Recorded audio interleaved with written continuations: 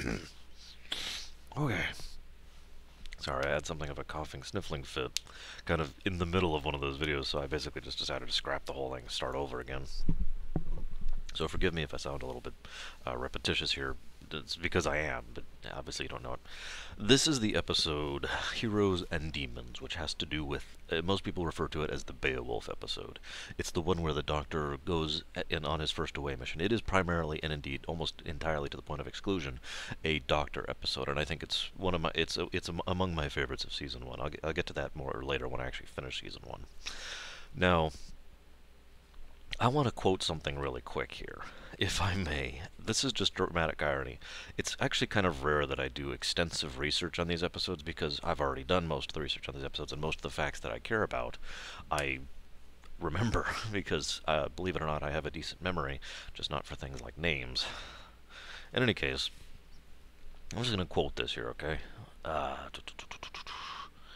Despite not appearing within this episode, this installment was among Ethan Phillips' favorites, in common with both Meld and Resolutions from the first two seasons to watch, as he preferred watching episodes in which he was either completely absent or had a few scenes. For those of you who don't know, Ethan Phillips plays Neelix. That's the punchline. I just, wow. That is so sad. And once again, I find myself feeling so strongly for Ethan Phillips. And for Kate Mulgrew. And for several other actors like Tim Russ. Now, I actually have quite a few notes on this one. So let's begin right off the bat here, okay? Now, as usual, I'm going to talk about future events in the present because that's kind of the way my mind works. But we find out towards the end of this that as a result of them unintentionally kidnapping some photonic life from some nearby area, the photonic life then kidnaps some of their crew members off of the holodeck back, okay? Now that all makes perfect sense. The catch is, if you watch the episode knowing this especially, and I actually had to rewind and rewatch it and be like, what, really? They do the photonic scene. They beam over the photonic life. They fix the containment cell. They check it, and they're like, okay, I'd like this in 6 hours. And then they say, we should get Harry Kim out on this. Janeway to Harry Kim. And he's gone. I mention this because anytime I see something like this, it feels like something that the writer either didn't fully think through, or they didn't actually time out, or they just didn't care enough about to bother with. In other words, no matter how do you cut this, this is bad. This is a negative. The total time elapsed, I didn't actually time it, or rather, I forgot to write it down, between them kidnapping the enemy life form and the life form deciding to kidnap them back is somewhere around 2 minutes tops. That's pretty fast, and actually seems rather jarring in retrospect. And in fact, I almost feel like it was done on purpose specifically to make you not think that the two facts were related, because they happen so close to each other that it would be like as if you're walking along and all of a sudden you're like, hey, here's a nice wallet, and then you turn around and then your car is gone, and someone stole your car because you stole their wallet. I know this is a weird example, but that's kind of my point. The disjointedness of it really didn't work for me. I felt that there were many different ways they could have started that scene out. By the way, most of this, the beginning part of this video, this rumination, is probably going to sound negative, and I make no apology for that, especially since the latter half of it is going to be almost universally positive. I like this episode, I really do, but bear with me. We've already had a holodeck episode. We've already gone to the holodeck and actually had it be a part of the story. I guess that's a lie. We haven't had a true holodeck episode. This is the first. But I'm just... Something about the holodeck has always bothered me from a viewer perspective and from a production perspective, okay? In fact, I have a note further down here. Where is it? I have no idea where it is. But anyways, there's a note somewhere on here that I wanted to talk about the holodeck, and I guess I'll just talk about that right now. Oh, here it is, right here. The holodeck appeal. That's all I wrote right here. From a writing perspective, the holodeck is a beautiful tool because it allows you to do things you normally couldn't within a science fiction show, right? For example, not to really go into the point, but both Farscape and Babylon 5 really didn't... they had a few episodes that you could qualify as holodeck episodes, but they never actually had a holodeck episode. They never had a fake reality... Well, okay, that's a lie. Farscape had several fake reality episodes. Which I guess kind of highlights my point, but most of those were parodies or off-the-wall type of episodes. Of holodeck episodes. I'm sorry, I'm trying to think of how to phrase this properly. I think what bothers me most about holodeck episodes is the ultimate concept that they seem to be executed very poorly most of the time. Now, let's make this clear. There have been some holodeck episodes that are phenomenal. Both Elementary Dear Data and, uh, I can't think of the name of the episode. Clockwork. No. Ship in a Bottle. That's it. Elementary Dear Data and Ship in a Bottle are both fantastic episodes and were very clearly and definitively holodeck episodes. That was an excellent way to go with it. Excuse me. I'm having trouble coming up with another one, so you'll have to forgive me here. My goodness. Yeah, I got nothing. I'm sure there's a couple others, and maybe some of you out there could share some of your ones where you felt they did holodeck properly, but none others are leaping to mind immediately. Which is kind of my point. Most people use the holodeck as a crutch. I've talked about this concept before. There is a difference between a tool and a crutch. A tool is something you use to augment, enhance, or otherwise make possible something you are trying to accomplish through your endeavors. A crutch is something you lean upon in order to take place of your own efforts because you either lack the capacity or don't want to put forth the effort into that. Now, I'm talking about in writing terms, obviously, not in real-life terms. So, the holodeck, more often than not, is a crutch, not a tool, and thus it tends to be used in cliche ways or in non-interesting ways or in ways where it's just like, yeah, okay. Now, I'm going to really talk about the holodeck a lot more in a coming episode. The last episode of Season 1, I can't think of the name of it right now. But when we get to that episode, I will be talking about the holodeck in more detail. I wanted to mention it here because this is the first true holodeck episode, and I want to mention one other thing really quick. And like I said, I'll go into this more detail later. There is a vast difference between the appeal to us, the viewers, within the holodeck, than there is within the appeal to the writers in the holodeck. And that is something I think they never really picked up on. That's all I'm going to say now. Like I said, I'll cover that topic more later because it's more relevant later. Let's see, next point here. I also like the fact that the holodeck malfunctions, the safeties are off, they can't override it. All of this happens literally within about 5 minutes of the start of the episode. In fact, it happens before the teaser finishes. I'm sorry, I'm trying to... Oh, God. I'm having some issues with my throat all of a sudden.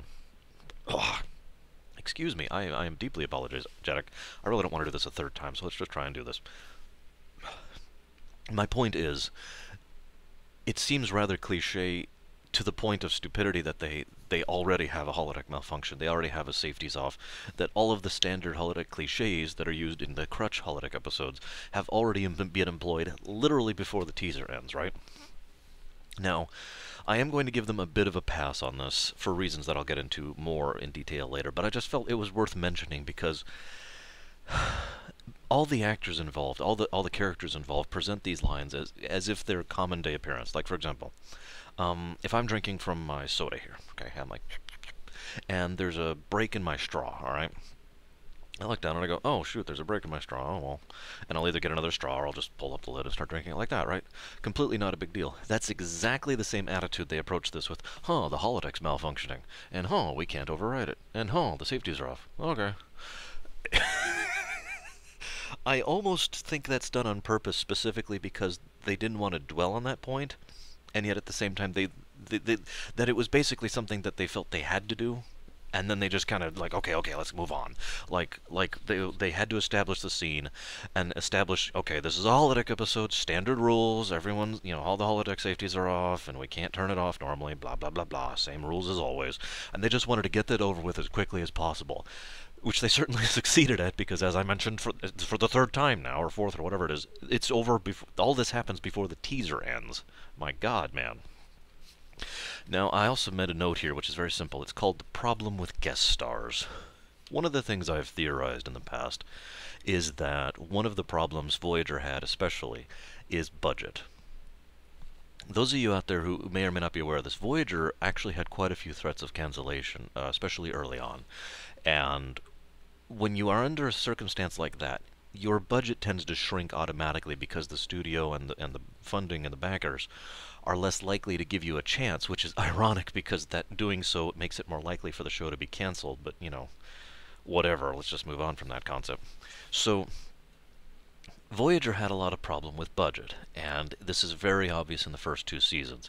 In fact, it isn't until much later in the show that they start to actually have a budget that they can do stuff with, and they do it with it. Props to them for getting there. But this really shows up when we have bad guest actors. Let me pull out an episode from TNG for those of you who've seen it, called Angel 1, I believe. It's the episode with the Matriarchal Society in Season 1, I believe. One of the bad episodes of Season 1. And I know some of you out there thinking, there's a good episode in Season 1? I'll cover that later. In that episode, the actress they picked in order to play the main matriarch, the actual one who was in charge of everything, the elected one, that's what they called her, was a bad actress. There's absolutely no saving that. And her performance was so bad that even though the rest of the episode was bad, her performance by itself made it worse. That's because they had such. That's because they had a budget problem again with TNG. You know, TNG didn't actually resolve its budget problems until about halfway through season 2. And more accurately, it wasn't until season 3 that they really started doing things properly. But moving on. So again, this is just a reality of television. You know, I've talked before about my story idea of the primes. No, I haven't forgotten about it. In fact, I've actually put a great deal more additional detail into it since the last time I mentioned it several weeks ago. And I've said if I had, if I had the power of the Q, if I had an absolute wish that I could do it to any extent, what would I want to do with it? I would want to make a television series, because a long multi-season, multi-year storyline arc for something like that would be basically perfect for the length and depth and complexity that I would want to do for that story. My second choice would be a book for anyone who's curious, and my third choice would be a video game, but moving on. But if I were to do that, one of the caveats, and this is extremely important, is budget would have to not be an issue. Because when you hire bad guest stars, or when you have bad effects, or when you can't show something, the story suffers for it. Keep in mind, this is an episode I like. And yet one of the things I have to mentally push myself past every time I watch this episode is the fact that I'll bounce between Robert Picardo, who is an amazing theatrical actor, and guest stars who wouldn't be good in a Mountain Dew commercial. No offense to Mountain Dew, but I'm just general quality of acting here I'm talking. And it literally will go back and forth between like this. I feel like I'm getting whiplash every time I watch this episode, because it's literally like, yes, yes, yes. That's literally how I felt watching this episode. And that is a problem here in the real world. And it's not until later on in a show that you can actually do proper stories like that. And yet, as I already mentioned, ironically, you can't just hold back. You can't just do your bad stories now or your simple stories now, and then hope that the show takes off, and then you can get the budget later to do the expensive stories later. Because if you do that, you're probably shooting yourself in the foot, and making it more likely you're never going to get that budget. You follow me? It's a complicated dance. So I give. It's not that I give Voyager credit. It's that I am more lenient. I am more inclined to be sympathetic about these things, because every single one of the guest stars, with the exception of the woman, Majorie or Manory or something like. I apologize, I can't remember her name exactly. I did actually look it up. Does actually a decent job, but the person playing Unferth and the guy playing Hrothgar, terrible, absolutely terrible. And given how many lines they had, really, And what actually kind of baffles me is how many guest stars that are regulars in Star Trek. I mentioned just a few episodes ago about Vaughn. I can't think of his full name. I have a terrible memory for names. I don't know why. But Vaughn, the guy who played the Romulan in the episode Eye of the Needle, is a great actor. He could have done much better about it. I would have much rather seen him than, "He is a madman, my lord. He has come to..." I digress. Let's move on here. Speaking of Unferth, this is actually a good time to bring this up. Unferth is, I like how I wrote this down, Unferth is the stereotypical school principal, corrupt lawyer, or uptight stick of wood. This is such a cliched character that it almost bothers me that it's in it. According to the writer who wrote this, yes, I really did do a significant amount of research into this. I don't know why. He did this very much on purpose, because it was his belief that a holodeck program would be just as cliche as entertainment is today. Now, I find that to be presumptive at best, but at the same time, I cannot cast judgment on it, because it is entirely likely that someone such as Harry Kim in this case, would actually want that, would want the stereotypical woman love interest, although actually Freya is actually rather well portrayed, don't mistake me, would want the stereotypical, I am an obstacle to your thing, would want the stereotypical, I am a king who is ineffectual. You know, all three of these are actually very much stereotypical characters when it comes down to it. The only reason this guy over here, Unferth, bothers me is his acting is so bad, and his portrayal is so over the top that every time I see him, I just kind of go. I mean, if I had walked on that holodeck, and I assure you this is exactly what I'd do, he would have been like, "Oh, I will fight me," and I'm like, "No problem, computer, generate BFG."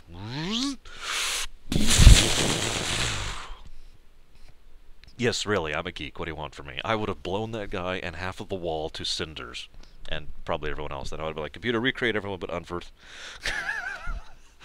Because screw that guy. Or at the very least, I would try and program him to be a little more reasonable or realistic. I admit, speaking as a writer and as a director, it is more difficult than it sounds to make a character not a caricature. It is. But God, really, guys? I'm done. Now, I have to say genuine props to Mulgrew.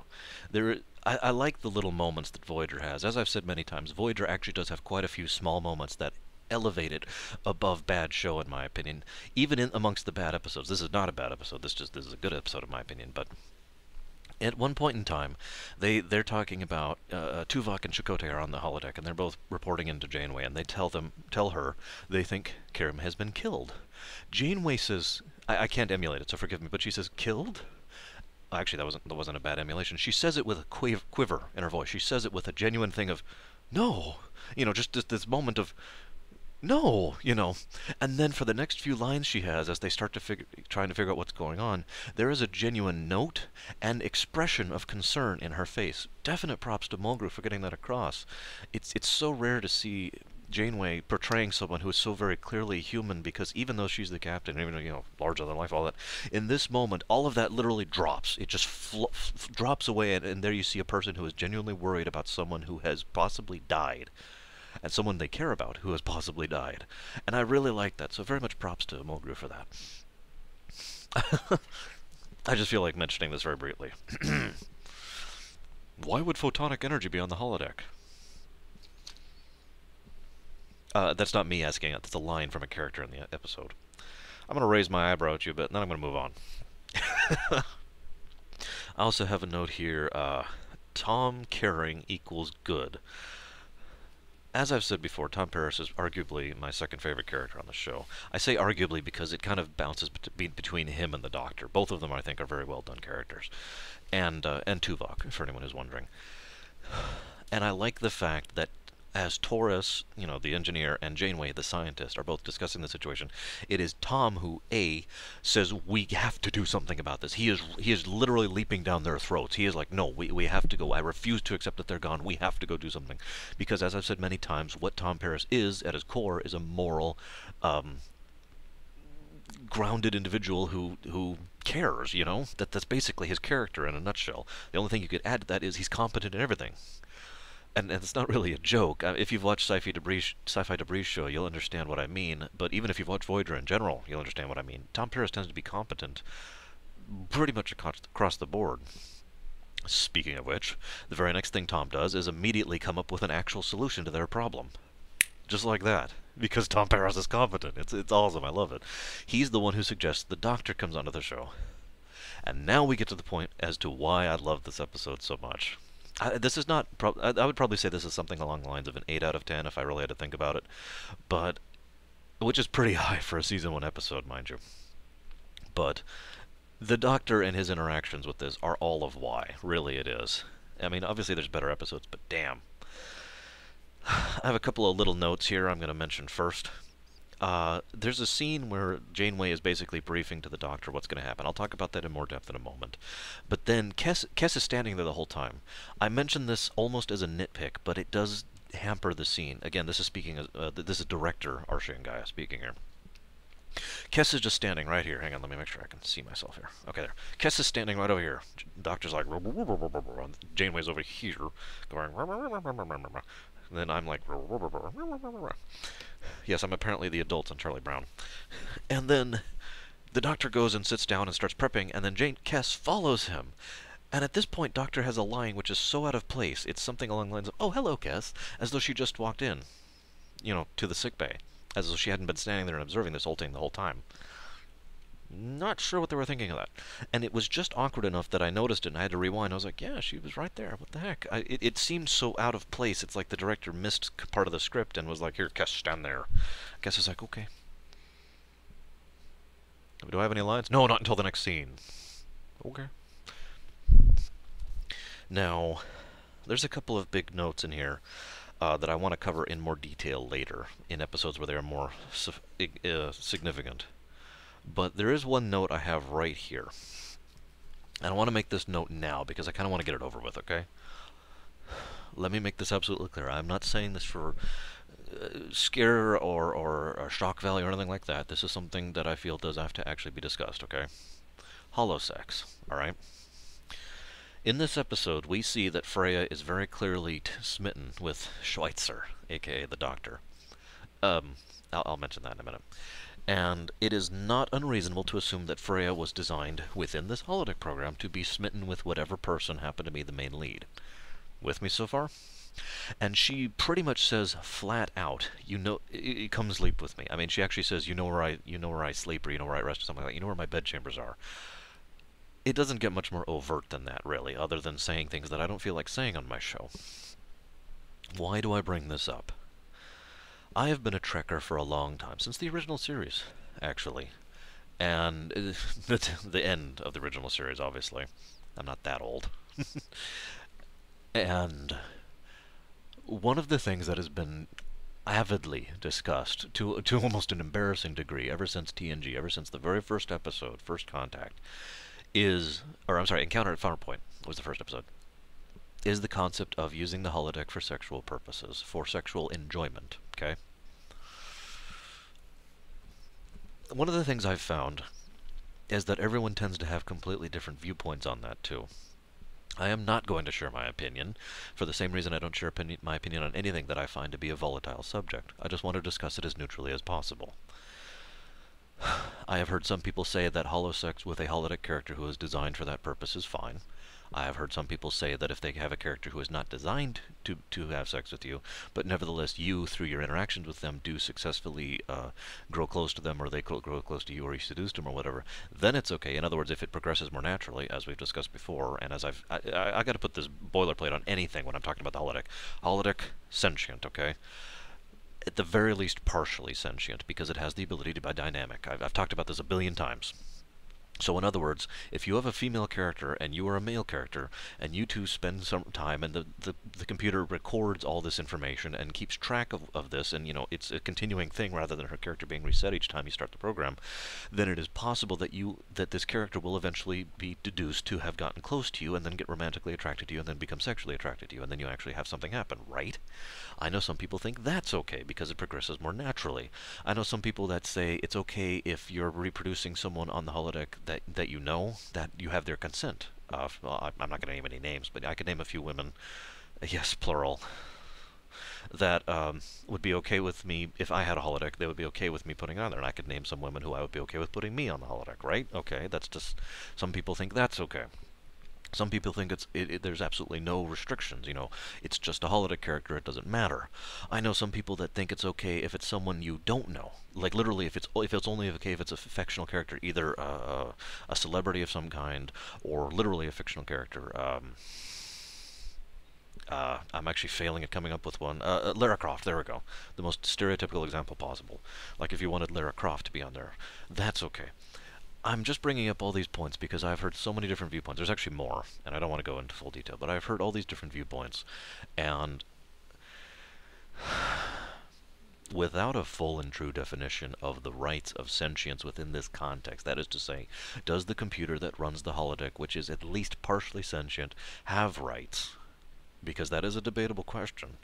Without that being defined, I cannot, within good conscience, say any of these are correct or incorrect. If we are to assume, if we are to take down and lay down the rule that this computer, that this holodeck, does not have the same rights as, say, the Doctor, or Data, or other sentient life, then it is my viewpoint that all of these things are opinions. These are not things that can be couched in fact. These are not things that can be stated to be morally correct or incorrect. They are a matter of opinion, and therefore none of them are wrong, if you follow me. But if we take away that rule set, the issue becomes a lot more complicated, and this is something that really deserves to be discussed in a great deal more depth than I care to go into right here and right now. This is literally just me trying to give you a bit of a summary of the problem. But this is a very real concept, a very real issue that should be thought about. If you have a holodeck and you create a program that you go into to enjoy, to relax, to have your time off, and you have a holodeck character within that you have programmed, or the programmer has programmed, to be romantically interested in you and to have sexual relations with you, is there anything wrong with that? Is there anything uncomfortable about that? I know people who wouldn't even consider that cheating. I know some people who would consider that cheating, if they were with someone, obviously, is what I mean. I know some people who wouldn't care one way or another, who would have no opinion on the matter. I bring it up because it is something that I feel should be discussed in more detail. I'm not going to do so now. I'm going to do so much later when it comes up a lot more than this. But I felt this is the first real example of it since the TNG days. There were a few episodes in TNG, but obviously I'm doing Voyager first, where this kind of a problem comes up. I'd also like to point out one other thing here. Over on Deep Space Nine, we know for a fact that the holosuite's original purpose was that. Holo sex. Pretty much 100%. In fact, we have an episode in which, I don't remember the episode, so you'll forgive me, but Jake, Sisko's son, is going up to the holodeck, and Odo looks at Quark like, "You're kidding, right? I better go tell Sisko." And I'm paraphrasing. And Quark says, "No, no, no, no, no. We don't do that sort of thing anymore unless you pay for it." No, now and Quark tells him how he's repurposed the holosuite, so now they can do, normal holodeck stuff, right? In other words, the only thing that you did up there previously was holosex in some form or another. 100% of its purpose. And to be a little bit honest, of course that's what it was. Do you know, I mean, granted, Star Trek is a different society from ours, but do you know how popular that would be for that purpose alone here in the modern age? For the record, no, I wouldn't do that. Like I said, I don't want to give my opinion on the right or wrong of it, but I don't see any appeal in there, personally. That's not me, and that's getting into things that I don't want to talk about. But in all honesty, I don't get the point. It'd be the same as watching a porno movie. I don't get it. Anyways, I've talked about this enough, and I will talk about it more later, but I just wanted to get that out of the way. Now let's talk about the Doctor. That's basically what I'm going to be talking about for the rest of this thing. Let's talk about the name first, because that's going to be shorter to talk about, because the next thing is several points. Well, actually, you know what? I'm actually going to put the name off. I apologize. Let's really start with the beginning here. The Doctor, for his entire life, if you could even call that, his existence growing into life, has been confined to sickbay. Now, looking back on this, it's kind of strange to think about it, because we've seen the Doctor do so much and go to so many places. And I might add that looking back, even at the time actually, even up until that point, the idea of someone being totally confined to a single room is something that is hard to wrap our minds around, because we see the rest of the ship all the time, and we see the rest of the people coming in and going out and talking to the Doctor and interacting with him all the time, and we see him on the view screens, blah blah blah. It doesn't really click until you actually think about it that the Doctor is literally a prisoner of that room. Now, I'm not saying that he's a prisoner of that room the same way we people are prisoners of this, our bodies, right? We cannot leave these bodies that we know. And so we are confined to what we can do with these bodies, right? The Doctor is confined within that sickbay, within the room that is his body. That's what I mean when I say prison. I don't mean he's in shackles or whatever like that. But I mention this because it's a very powerful concept when you start to think about it, and it is this concept that provides the gravitas and the groundbreaking necessary for this entire episode to come fruition. If it wasn't for the Doctor and his method and this theme that I just mentioned, this episode would have flopped horribly, in my opinion. Especially since the first 20 minutes, or well, actually more like 10 minutes of the episode was just kind of like, okay. But then the Doctor comes onto the screen. Actually, then Tom comes onto the screen, and I'm like, yeah. And then the Doctor comes on the screen, and I'm like, yeah. He starts talking with Janeway, and they start discussing this mission, and Picardo does a beautiful job of portraying nervousness in such a almost casual manner. It's really well done. He is obviously nervous, but he is not nervous in a way that's obvious. Does that make any sense? He is portraying his nervousness as someone who has never actually experienced nervousness before, and his conversation with Kess really nails that fact down. Why should I be nervous? I can do emergency surgery without even blinking. I can do all these sort of things. You know, I've done all these things. And then Kess points out the obvious and the thing that most of us tend to forget when we get nervous. Those things are familiar. This is something new. If I was to be playing, let's see, what's one of the games I was really good at? Warcraft 3. Warcraft 3 was one of those competitive games that I was actually quite good at. And if I was playing Warcraft 3 in front of a huge audience, I wouldn't be nervous because I know this. I mean, okay, I'd be a little nervous, I'll be honest. But at the same time, I wouldn't be like, oh my god, oh my god. It would be more like, okay, I can do this. Yeah, let's go, let's go. You know, I'd be getting pumped rather than being, say, if you asked me to get in front of a huge stage and recite Macbeth, okay? Yes, I've actually done that. That's a bad example. Hang on, let me think about something I really don't know. Okay. If you wanted me to give a tour of the Louvre, I can't even pronounce it right. I would be now I would know a decent amount about some of the paintings in there. Some of them. And then I'd come up to a painting and be like, here's a painting. It's nice, I guess, and it's really well done, and I could probably analyze some of the artistic styles in it, but I don't know that much about painting, so I would be very nervous because it's unknown. You follow me? So, I like the fact that they bring that simple humanity, ironically, into the Doctor's character in this manner. I mentioned the name issue. I'm going to move ahead with that later, but one of the things I like very much is he had a quote that says, "I cannot afford to fail, but I don't know what to expect." That is a brilliant quote and really speaks to his character in many ways. One of the biggest things that defines the Doctor's character, whoops, there we go, sorry my cord got caught, is the fact that he is literally programmed with a very strict code of ethics. And this will come up later, I'll mention it as well. And thus, in his mind, it isn't just, I want to succeed like any of us would. You know, we want to get Tuvok and Chakotay and Harry back. He must succeed. That is what he believes to not just be right and true, but to be necessary. And so from his perspective, we see someone who must do good, who must help, who must aid. And he has no idea how to do that in this case. And then thus we see another layer of that nervousness, another layer of why he's so worried. Because he is truly jumping into what he considers to be the unknown. Now, the very next scene is the next one I want to comment on, believe it or not. He beams over, and whatever, I'll just leave it there. He beams onto the holodeck, and definite props to Picardo, or the director, or both. What's the very first thing he does? He goes and picks up the tricorder, something he knows, something he sees. And there's this pause, there's like a half a second pause as he's like, I have no idea what to do. And then he turns and he sees a tree branch. And the expression on his face, the sheer sense of genuine wonder in his expression, in his portrayal, in his word choice, in the way he presents himself, all of it is right there. He grabs this branch and he's just like, I can't emulate it, but you know, he is so overwhelmed by the sensation of actually touching something, of seeing something, of being somewhere else. And then, you know, Janeway's like, "Doctor, oh yeah, well, yes, I'm here, right?" And then he says, "Yes, I'm here." And then they have a little bit of a conversation. And then he takes one of the flowers and he actually smells one of the flowers. I don't know if that was done on purpose or not, or if it was just something that was thrown in as another way of him demonstrating this sense of awe. But he literally stops and sniffs the flowers. I love that. I love that. And Picardo really pulls off the sense of the moment. He doesn't get campy about it. That's one of the things I really like about it. He doesn't campy about it. He is very genuine and sincere in his awe and wonder about the concept of being someplace else.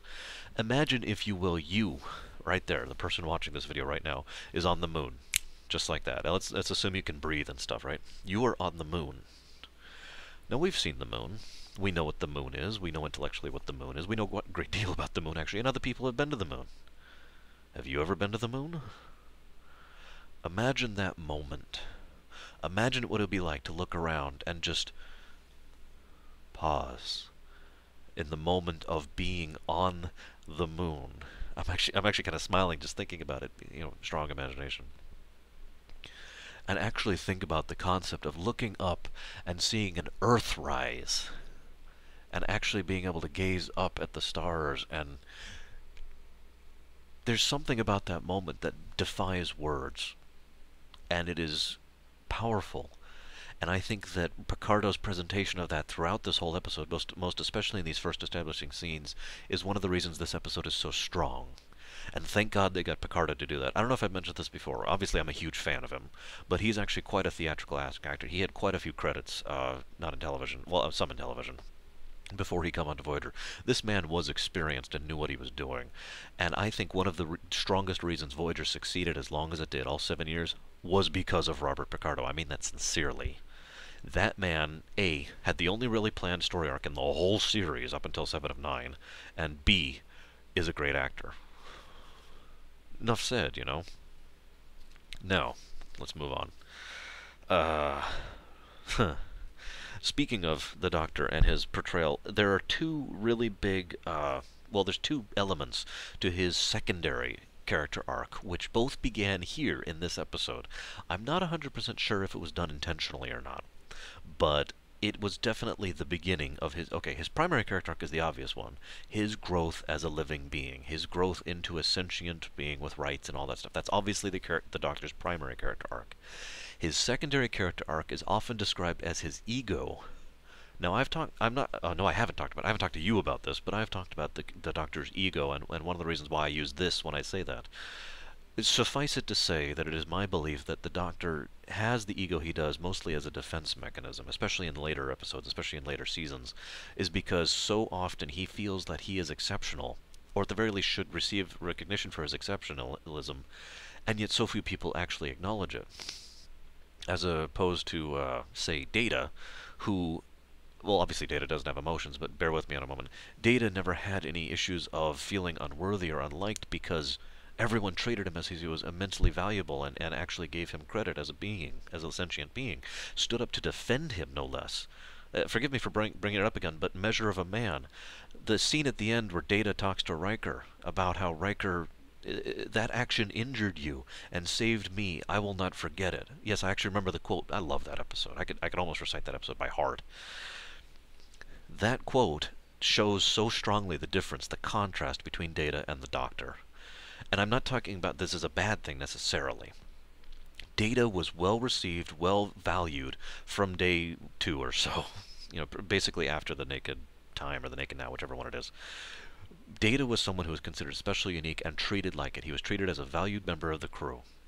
The Doctor had to work for that. And he had help, by the way. The Doctor had to work for that, and he had help.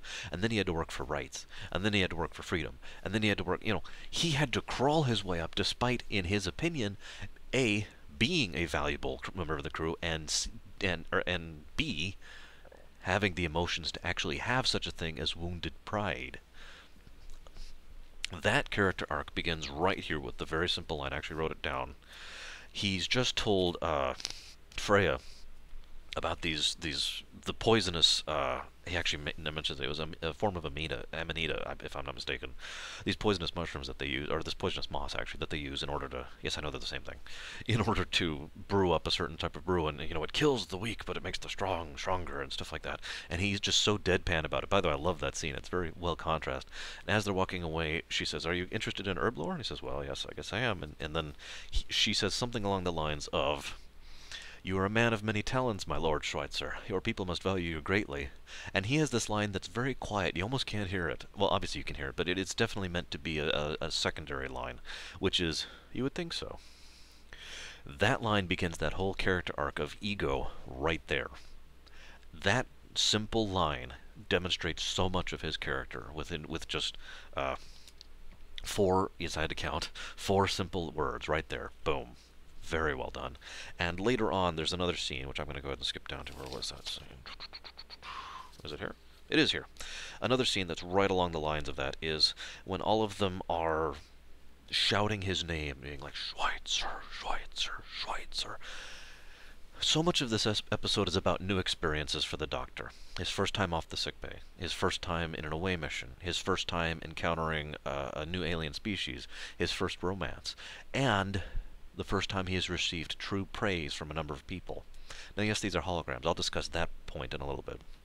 But nevertheless, this is again relating to that point. It must have meant so much to the Doctor, who feels so underappreciated, well past this point, I might add, to have several people just charging and screaming his name. Yes, yes. You know, just imagine whatever your name is. Let's say your name is Bob. Okay, Bob, Bob, Bob, Bob. You know, there is something about that it's hard to deny, that it is nice to feel appreciated, even if you don't have any big ego problems, even if you aren't a big prideful, oh, I'm the greatest guy in the world, or greatest girl in the world, or greatest robot in the world, you know, whatever.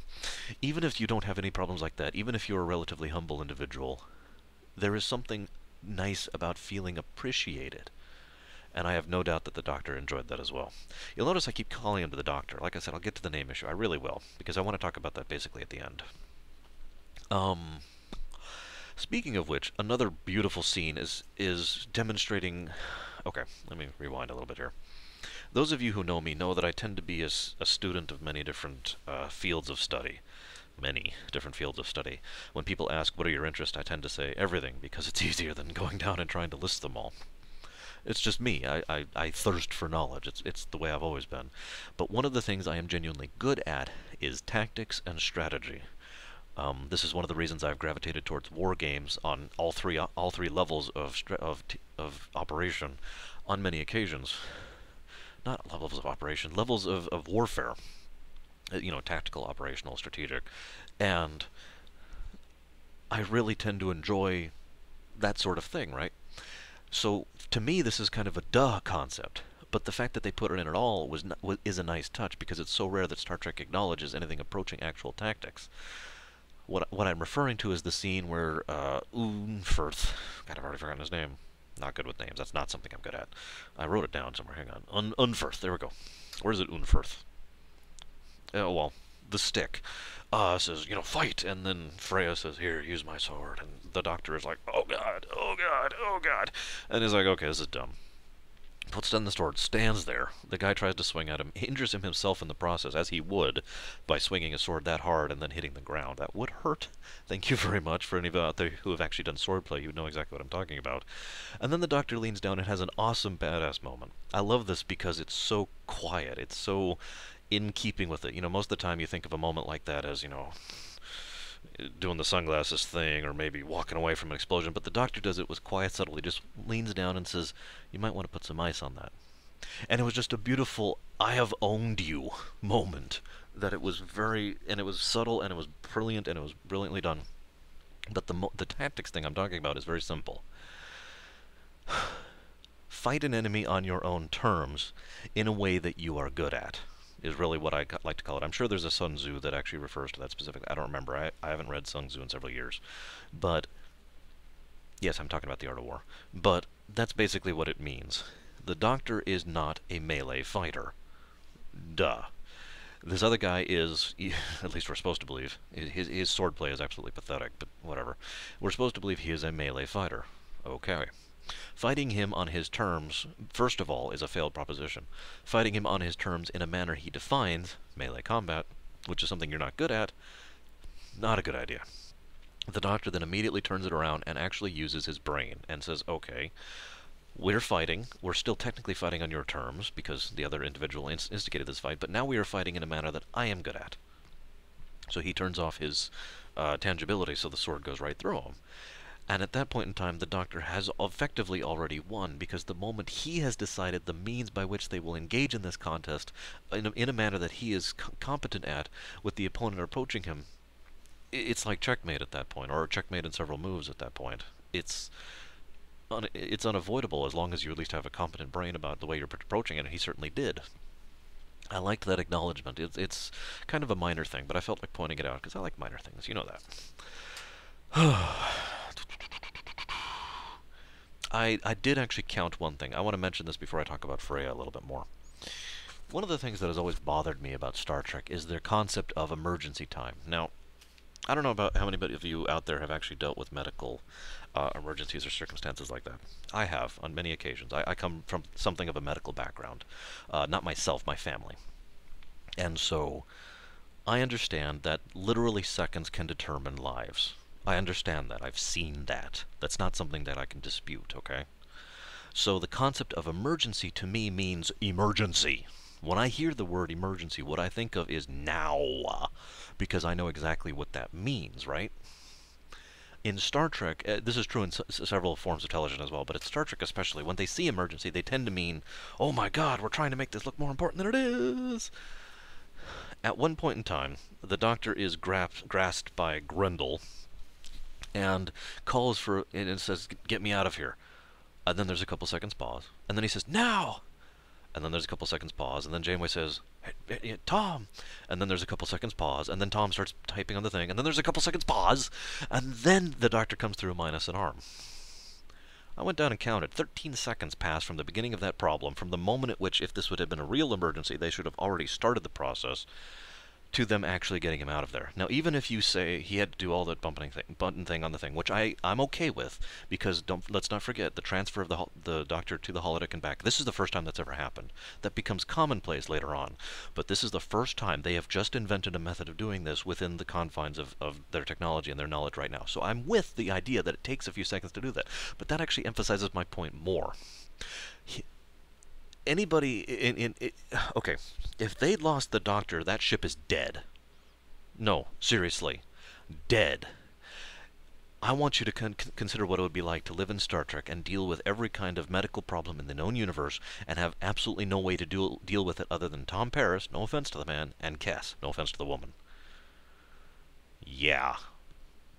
So I don't know about you, but I would have treated him as a much more valuable asset in that. And ignoring any thoughts of sentience, he's the Doctor. He's our only Doctor. I would have been literally on the line listening. And the moment I heard him go, Captain, and hearing the panic in his voice, I would already be typing in, okay, let's get him back. Let's get him back. And taken what was a grand total of about 3.5 seconds to get him back. Boom. Just like that. Now, yes, he was fine. That's not my point.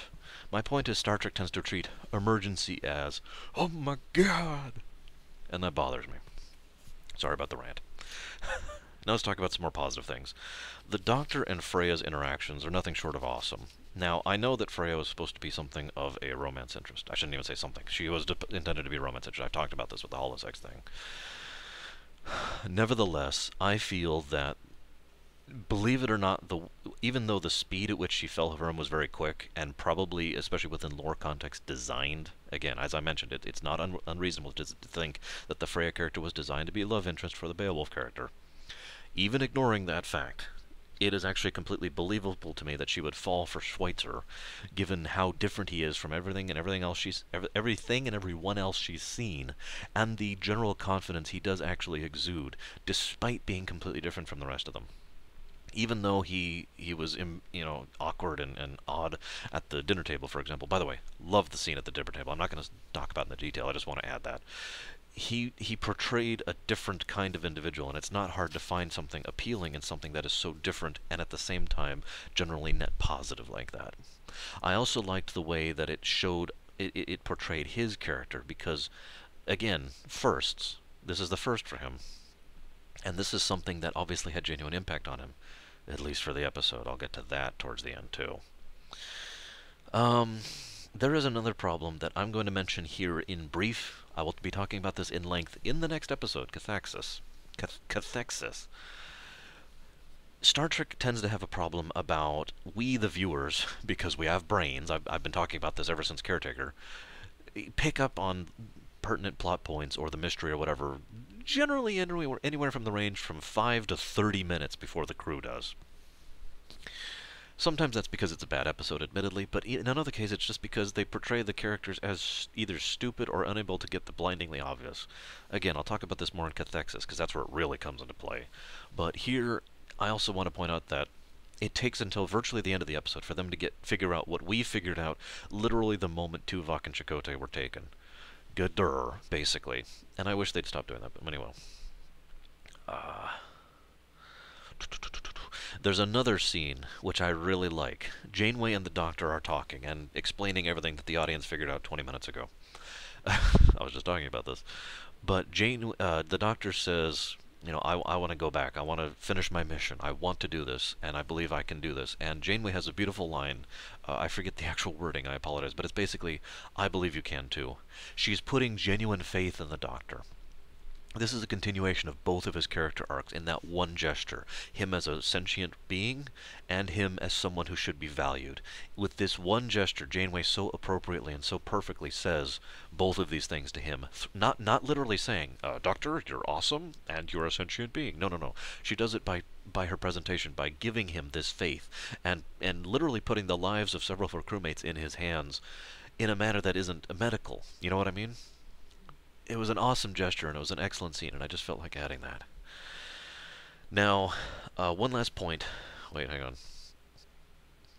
Actually, there's a couple other points here. I wanted to talk about the holograms in general. I'm sorry, I have so much talked about this episode. I hope most of you out there don't mind. God, this is already 50 minutes. My goodness. Oh, it always works like this, doesn't it? I do apologize. There's an obvious sympathy and empathy that the Doctor has with these holograms. And there's no question in my mind this was done on purpose, especially since, like I said, I did the research and the writer says it was done on purpose. But the director agreed, and Picardo also agreed. Basically, the Doctor tends to treat the characters on the holodeck as people. Now, that may sound like a weird comment, but let me just put it into some perspective here. When Harry hopped on we have to assume, when Harry hopped onto the holodeck, he probably treated them as... I'm trying to think how best to put this, because he wouldn't treat them as people, but he would treat them much more as characters, as individuals to interact with.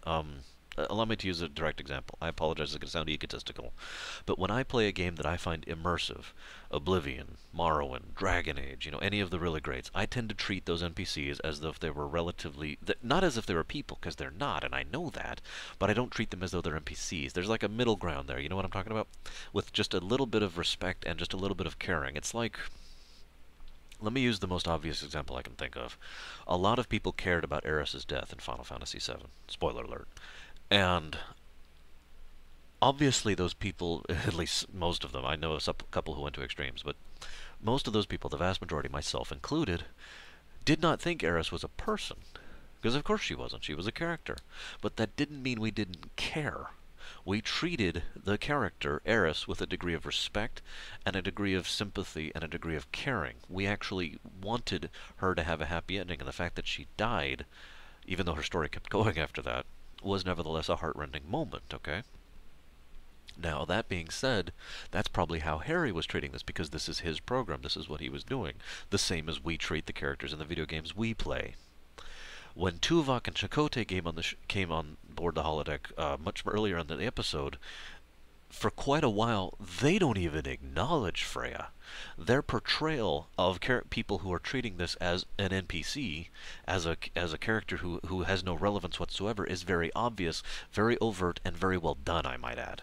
It really highlights the difference for what I'm about to talk about, because it's only until they feel like they are threatened, that they start to be like, oh, okay, I guess we'll acknowledge you. In fact, the very first words out of their mouths are, computer delete character. That's how much they cared, or rather, didn't care. Enter the Doctor. The Doctor, by complete contrast, treats these individuals, these characters, as people. Now, it can be argued whether or not they are. I talked about this earlier. That is actually a much murkier issue and one I don't want to tackle right now. Even if they are not actually people by definition, and hell, even here in real life, we have some philosophical thoughts about fictional characters and whether or not they can qualify as sentient or not, given the sentience that has created them, if you follow me. But within the confines of the holodeck, even if they are not actually sentient people, even if they aren't real by whatever definition you want to define real as, the Doctor treats them as real because he is a hologram. Because to him, they are real. Because he knows intimately and personally how much complexity is going into making them as interactive as they are. And so he treats them like they're people, just like he himself wants to be treated. That is one of the most powerful. This is obviously the second, I would say, the second most powerful element of the entire story. The fact that he treats these individuals like people. And there's two very strong examples of that, which I'm going to go over right now. Number one, his interaction with Unferth, where he almost doesn't kill him, and he has that beautiful line, which I not only wrote down, I highlighted 3 times. The only reason you won't die is that I've taken an oath to do no harm. I love that quote because it says so much about the Doctor's character in every possible way. Number one, it says that he thinks killing this holodeck character would be killing him, like as in killing a person, as in it would be violating his oath, which is programmed into him into such a way that he cannot violate it to do so. That's powerful right there.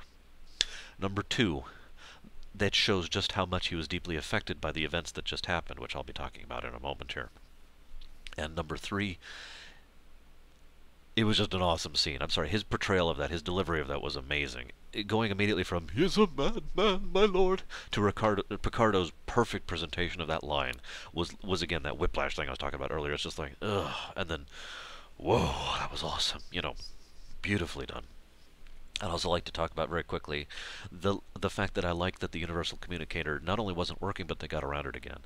Very few episodes of Star Trek across all of the series actually have the Universal Communicator not working. Now let's make something clear. I understand the need for the Universal Communicator. I really do. And I understand why it should be employed 95% of the time. And I agree with that. But I do like it whenever they can't employ it and they get around it properly. Oh, I can't think of the name of the episode. Darmok and Jalard at Tanagra. You know what I'm talking about. Over in TOG is a beautiful example of the Universal Communicator failing them and them having to communicate without being able to communicate, This is another much milder example of that same thing. It is my belief that the photonic entity had no idea what the Doctor was saying. All it saw was the gestures. All it saw was another photonic life freeing the member of its family, and in so doing decided to reciprocate in the same manner that it had previously kidnapped. When they kidnapped, they freed and it freed. It was the most basic type of communication, simple gestures. And yet I liked that because sometimes simple gestures are all we have. I want you to imagine for a moment you meet someone who speaks a language that is so alien to yours. For me, that would probably be Chinese, because I know no Chinese. I know some Japanese at least, but I don't know anything Chinese. And yes, I know there's more than one Mandarin, so don't get me onto that.